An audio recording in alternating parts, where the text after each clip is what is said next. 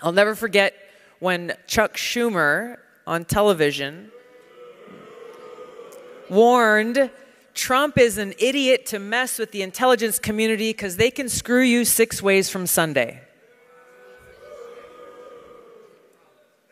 The highest ranking Democrat in the US Senate warning the American people, essentially, against messing with the intelligence community because of how badly they can screw you, as though they are some autonomous body of government that is accountable to no one.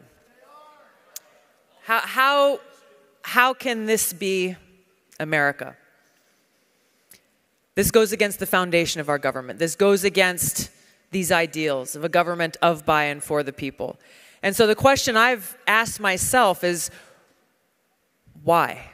Why are they doing this? Why are they working so hard to squash any discussion, squash any debate, squash any questions about whatever war they happen to be wanting to wage at any given time?